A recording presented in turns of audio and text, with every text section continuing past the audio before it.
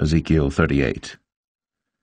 And the word of the Lord came unto me, saying, Son of man, set thy face against Gog, the land of Magog, the chief prince of Meshach and Tubal, and prophesy against him, and say, Thus saith the Lord God, Behold, I am against thee, O Gog, the chief prince of Meshach and Tubal, and I will turn thee back, and put hooks into thy jaws, and I will bring thee forth, and all thine army, horses and horsemen, all of them clothed with all sorts of armor, even a great company with bucklers and shields, all of them handling swords, Persia, Ethiopia, and Libya with them, all of them with shield and helmet, Gomer and all his bands, the house of Togarmah, of the north quarters, and all his bands, and many people with thee.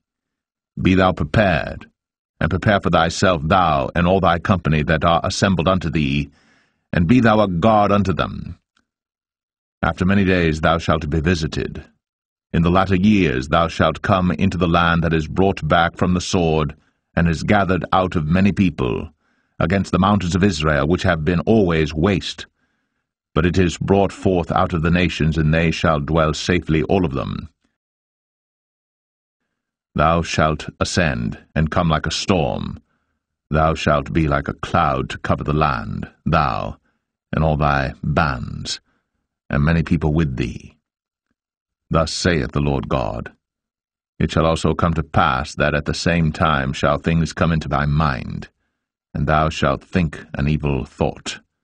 And thou shalt say, I will go up to the land of unwalled villages. I will go to them that are at rest, that dwell safely, all of them dwelling without walls, and having neither bars nor gates, to take a spoil and to take a prey, to turn thine hand upon the desolate places that are now inhabited, and upon the people that are gathered out of the nations which have gotten cattle and goods, that dwell in the midst of the land, Sheba and Dedan, and the merchants of Tarshish, with all the young lions thereof, shall say unto thee, Art thou come to take a spoil? Hast thou gathered thy company to take a prey, to carry away silver and gold, to take away cattle and goods, to take a great spoil? Therefore, Son of man, prophesy, and say unto Gog, Thus saith the Lord God, In that day when my people of Israel dwelleth safely, shalt thou not know it? And thou shalt come from thy place out of the north parts, thou and many people with thee, all of them riding upon horses, a great company and a mighty army. And thou shalt come up against my people of Israel, as a cloud to cover the land. It shall be in the latter days. And I will bring thee against my land, that the heathen may know me, when I shall be sanctified in thee, O Gog, before their eyes. Thus saith the Lord God, Art thou he of whom I have spoken in old time by my servants the prophets of Israel, which prophesied in those days many years that I would bring thee against them? And it shall come to pass at the same time when Gog shall come against the land of Israel, saith the Lord God, that my fury shall come up in my face. For in my jealousy and in the fire of my wrath have I spoken.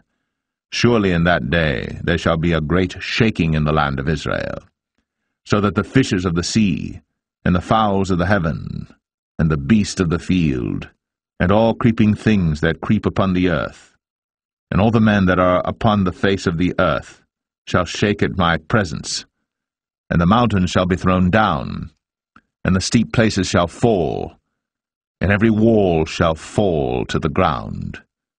And I will call for a sword against him throughout all my mountains, saith the Lord God.